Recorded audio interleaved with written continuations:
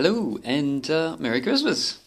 I'm going to taste this one today. It's called Ernest Schuetz Estate Wines 2013 Family Reserve Chambourcin. Now, I'm not entirely sure of the exact pronunciation of this wine, but this is extremely difficult to get. If you go to any bottle shop in Sydney and ask about Chambourcin, you're going to have a bit of a problem finding it. But this one is from Mudgee, and I'll just read the back to you. Mudgee is situated on the western slopes of the Central Ranges, 260 kilometres northwest of Sydney. In its early years, the Mudgee area soon became the largest German settlement in Australia, outside of the Barossa Valley. Bringing with them viticulture expertise from their homeland, they quickly established what is now a proud standing viticulture district. The vineyard, established in 1991, was purchased by the Schuetz family in 2003. We immediately set about revitalising the vineyard with its rich red clay soils, sunny warm summer days and cold mountain nights to find the region's special terroir style for making unique premium wines. Chambourcin is a French varietal grown and sourced entirely from Lawson Farm, picked on the 5th of April, allowing the grapes to ripen slowly and evenly, resulting in a small batch of full-bodied wine, a limited production of 280 dozen made.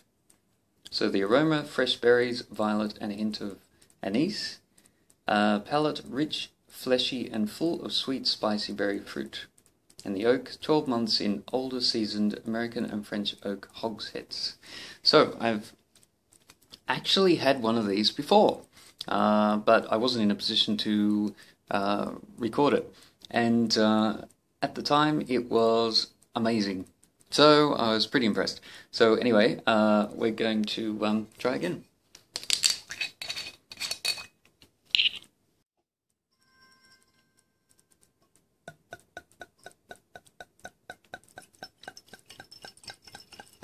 People talking. So, okay, so you'll probably hear some speaking in the background. Anyway, so let's have a look. Nice dark colour there.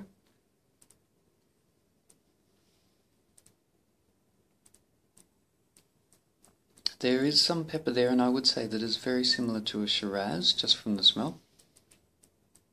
But it's got a much more peppery, like almost menthol-y smell to it, so it's a little bit different. Colour's like a Shiraz.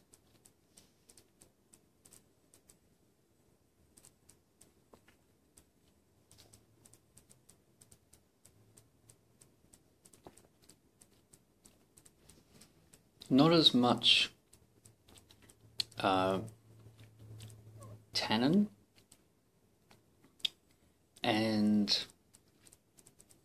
but there's definitely a lot of flavour around the edge of the tongue. I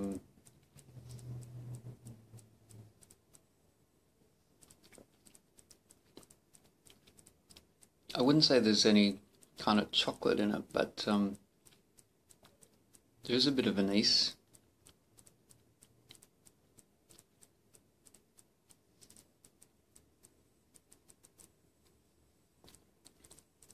And I'd say it really needs a little bit of time. I think the last time I had one of these, I was eating seafood with it, and it would probably have changed the flavour slightly. I also think that this probably needs a bit of air, maybe a bit of decanting, and possibly just means it needs a bit of time.